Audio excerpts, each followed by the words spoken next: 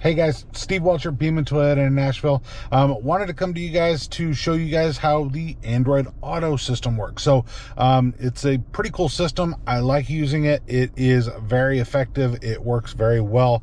And it is just, like I said, it's pretty nice to use. So first off is there are two different kinds of Android Autos that you can kind of have. All right. So just kind of follow along here. You can have wireless Android Auto or wired Android Auto. So depending on the car that you have, it could have either one.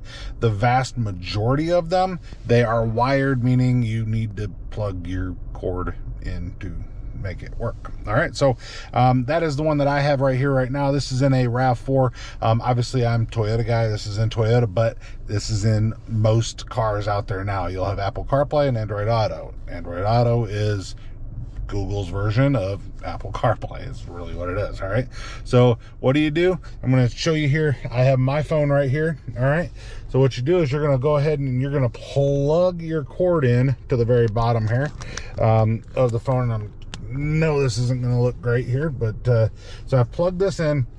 You're going to hear the thing make a noise. It's going to pop up. You're going to see it on the center screen here. It shows Android Auto connected. That's right there. You heard it make a little bit of a noise, and then it's going to pop up. As soon as I hit the map button here, you're going to be able to see that I come over into Android Auto. All right, so Android Auto is going to give me a few things here. Now, I want to show you how it's going to look initially when you first come back up. All right, so when you first pop up, it's going to look like this. All right, so I had a couple of settings in there. I'm going to show you how to get to where I was just at, but you're going to notice a few things first. This is Google Maps. All right, you have this button in the bottom left, and you can actually switch it to things like I got my Amazon Music in there. I've got my Waze, which is right here.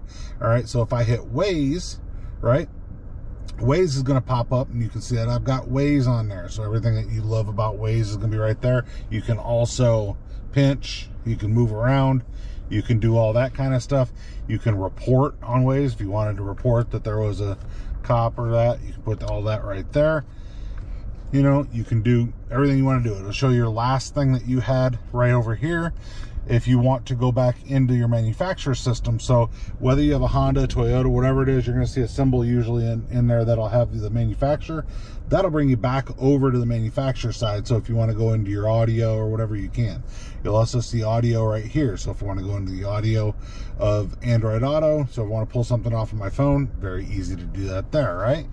Remember the map button. Come back over to the map. It's going to bring the last map that you had up is what you're going to have there, right? So I want to pop back over because I really like some of this stuff here. So you can see I got Facebook Messenger. If you want to do reminders, if there's news, you can change your settings. If you wanted to change, it'll show the first line of an incoming message, or you can silent your notifications. You can start media, show your weather, day-night mode right there. So if you want to change automatic day or night, you can change all of that right there. Very easy to customize this to how you want it, right? So I've got it start Android Auto automatically, right? So it's set by the car, so you can do it always, you can do it whatever. I mean, you can do all of this stuff very easily, right? So I'm gonna pop back over here, and I wanted to show you guys something that's kind of cool here too. So like weather, I'm gonna pop into the weather, right? And currently in Nashville it's 69 degrees and cloudy. Today there'll be scattered thunderstorms with a forecasted high of 71 and a low of 43. So there you go. So it just showed me what the weather was going to do, right? So all that's there. SMS, you can do everything there. So I'm going to pop back over into the Google Maps. All right. I really like this part about the Google Maps. So you can see, you can search, you can type in if you want to go somewhere, you can very easily, like this will take us to the body shop. It shows where our body shop is, and it's going to give you southwest toward Broadway. It's going to give you all of that. You can change your settings if you wanted to go, how do you want to, do things? Well, this is one way to get into your settings for that particular part, right? You can change your route, right? So do you want to go to a similar route? You can do all of that. It's pretty short to get to our body shop, of course. So if you want to, you can, pin it, all that stuff's very easy, right? Share the journey. Okay, that's whatever. But if you go into your settings, so you can see I got there this way. Also, if you cancel this out, you'll have your settings button right here. Switch this to satellite. And now this is really cool, right? So I've just minimized that search thing, but you can see this is basically Google Earth, right? This is, I mean, and you can move around, you can, you know, do your pinch, you can do all of that stuff, right? So you can do every piece of this that you want to do, right? And then you can pop back right here and it's going to take you back close, right? So one of the things that's really cool about this is obviously you can see what things look like as you're getting ready to turn into them, right?